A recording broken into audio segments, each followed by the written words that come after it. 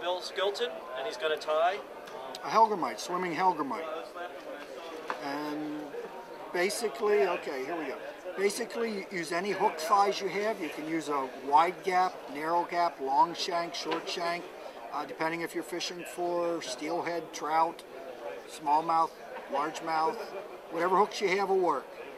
And I'm using 3/0 unit thread. Use whatever thread you like. I'm going to tie a black Hellgrammite, and the 3/0 allows me to use fewer turns and secure the material well on the hook and secure it quickly. So let's just put some thread on the hook and let's run it right down the shank. Let's cover the shank and trim your excess, and then let's put some lead wire on the hook shank. You want to fish this fly deep in most cases, and the diameter of the lead wire is immaterial. Put your lead wire on the hook shank.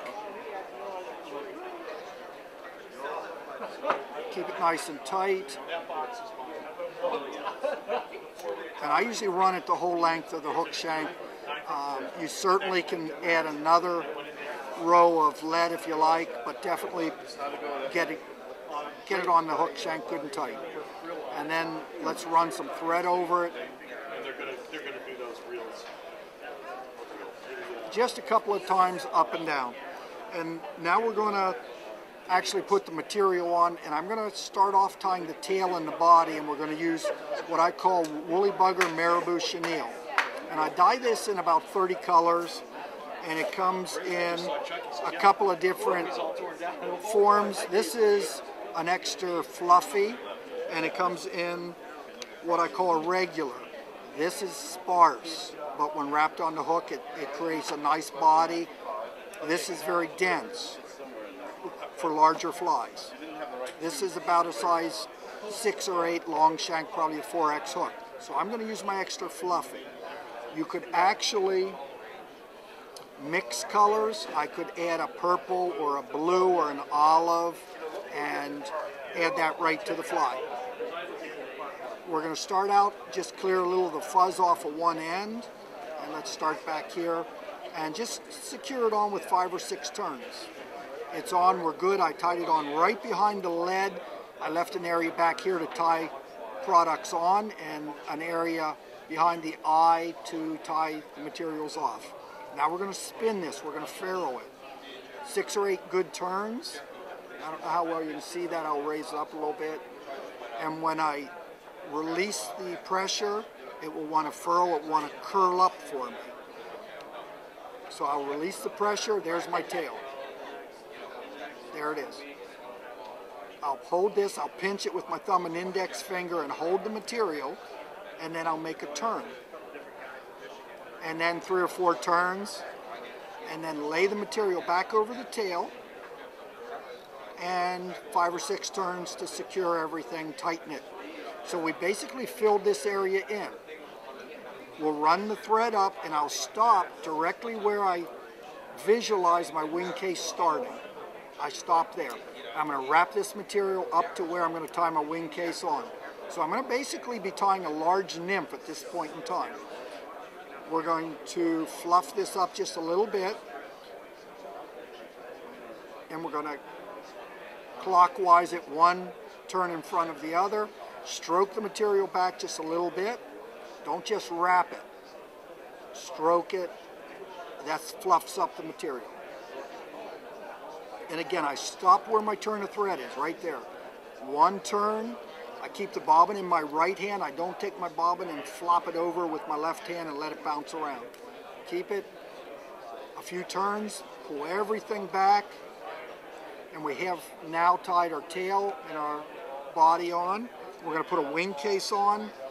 We're going to take a piece of what's called stretchy foam, and this is about 2 millimeters, about a 1/16 of an inch thick, and it's melted on both sides. Most of my foams are somehow customized. I'm not using a basic craft foam here.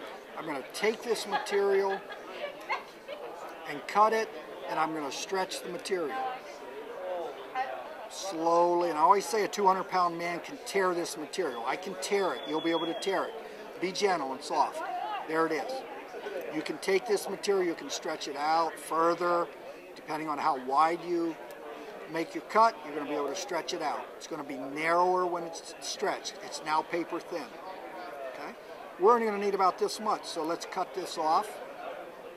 Right here, this piece we're going to make pinchers out of, and we'll come up to this here in just a minute or two. This piece we'll use for the wing case and the head.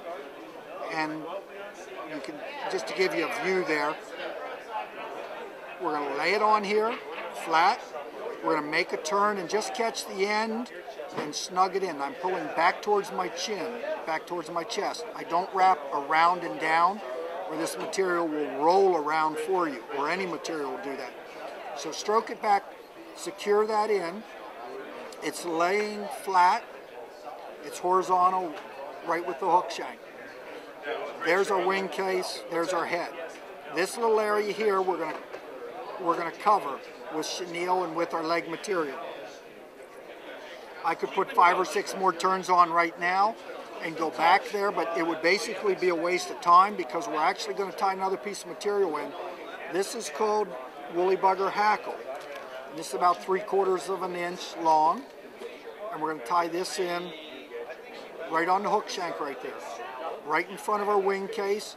And now we're going to go stroke all of our material back, and we're going to put those 5 or 6 turns on everything, not just the wing case.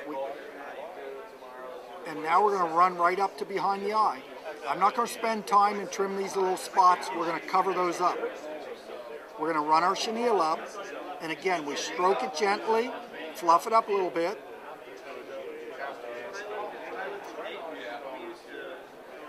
Five or 6 turns.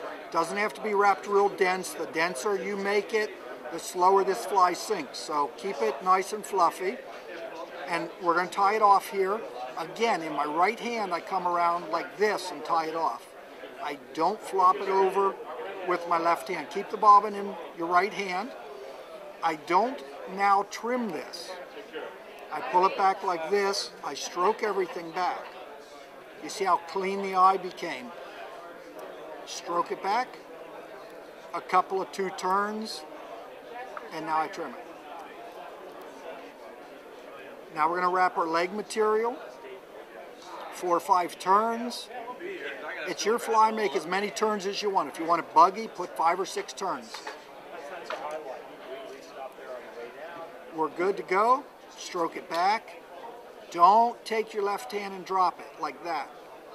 You have no tension, everything starts releasing. Keep it in your right hand. I hold it on the thread down here, not way up here like this.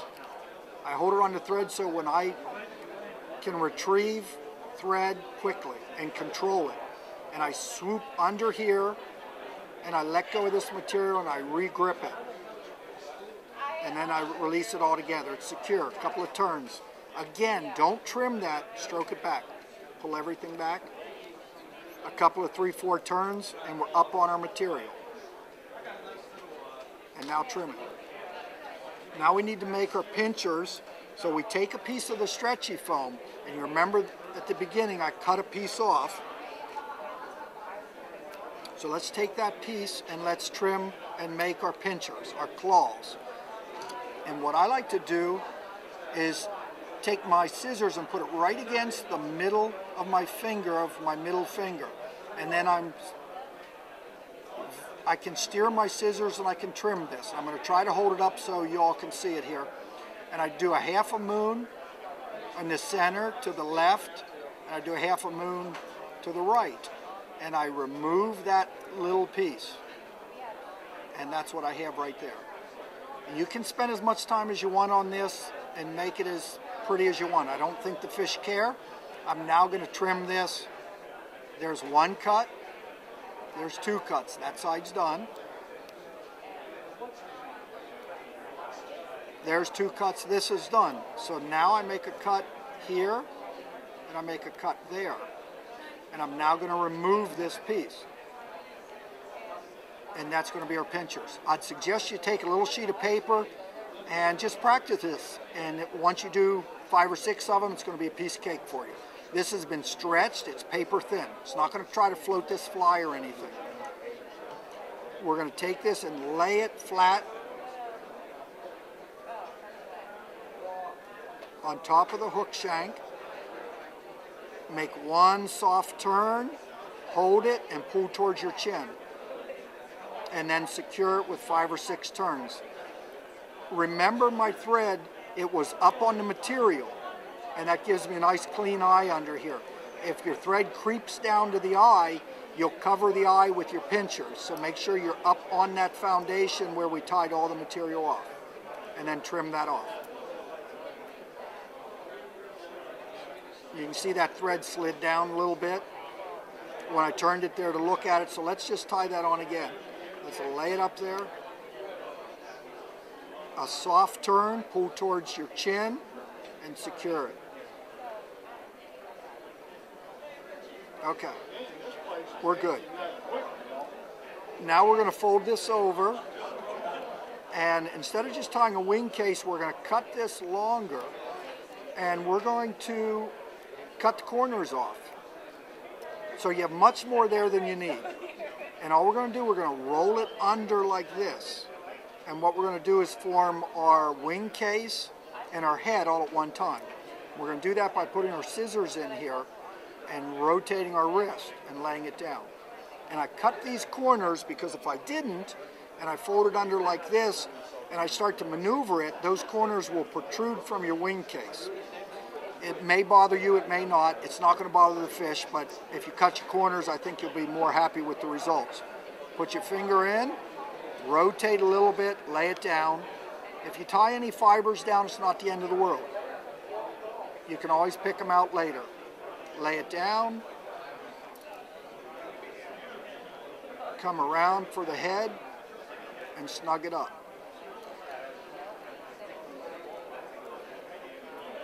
There's your wing case, and there's your head with 1 or 2 turns of thread. Snug it up. You only need about 3 turns of thread with 3/0 thread. Raise the pinchers and come underneath, a couple of turns, and then whip finish 4 or 5 turns under your pinchers.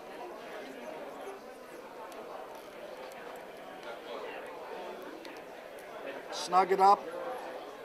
Bring your scissors in, trim it.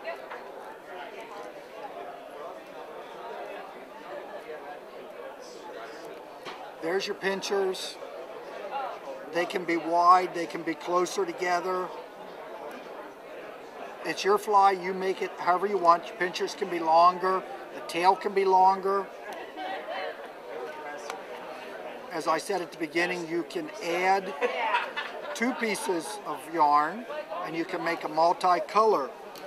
And don't be afraid to try colors like blue and purple, because smallmouth and largemouth love the other colors. Orange, purple, blue, olive. Don't just think black. Black is a good color, certainly. Here's olive and black, much longer one, smaller pinchers.